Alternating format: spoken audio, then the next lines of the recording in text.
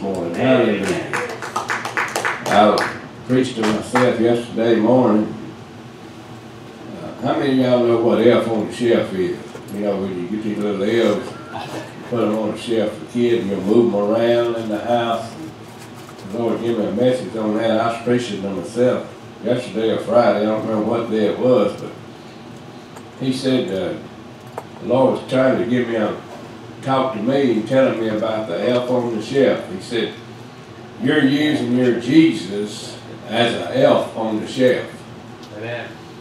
We as a society and as the people, we set God up on a shelf in our house or in our lives, and we set him on a shelf, and we don't never move him or never use him until we need him. And God wants to be involved in all of our life and our all-day process.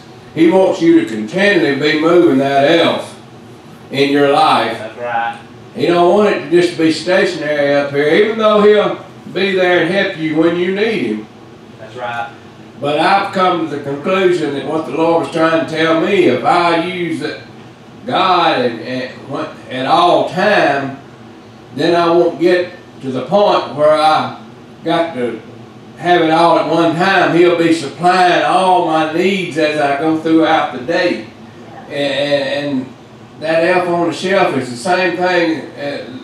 I've been married before, and the Lord was showing me some examples in a marriage of how we all want the candy and the good stuff, but then we put it back on the shelf over here, and we don't want to use our wives or our husbands. We want to keep them on the shelf over here. We want to satisfy our own personal needs whenever we need it. But as far as the physical and the emotional and the mental and the stressful and the things of life, we don't want to help each other and communicate with each other on that. And the Lord was showing me in our marriages today, we're using that as an elf on the shelf. We just want it when we want our candy and our stuff. We want it, things that we desire. We want to use that when we need it. But in the things of life, the things that we need to do to control our situations and emotions and stressful things that comes along, we need each other daily. It's the same way with God. We need God all through our lives during the day. And it's the same way in a marriage. You need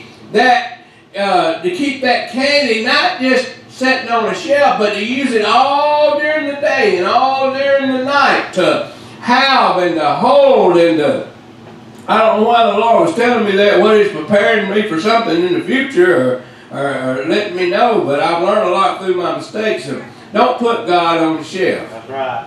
Don't put God on the shelf. And He'll be there when you need Him, because He'll never leave you and never forsake you. You know, that's given to us in Scripture. But God wants to be there for you to use in times of difficulty at all times, not just when you run into a crisis. That's right. You know, we want to wait till everything gets in a crisis, you know, before we do anything.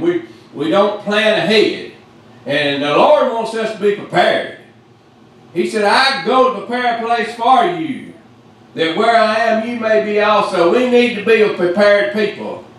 I'm prepared for whatever comes my way. I'm not saying I won't fall apart when something comes my way, but I'm preparing for it now. But when it does come, I can endure a little bit. And I believe we as a people nowadays, we don't have that anymore. We're not prepared. When then things comes along, we just fall apart.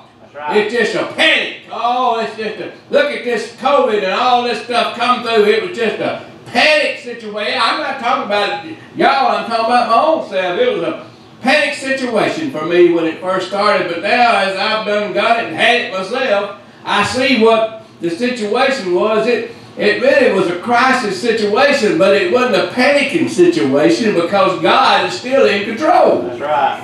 And you got to learn to lean on Him. Hallelujah.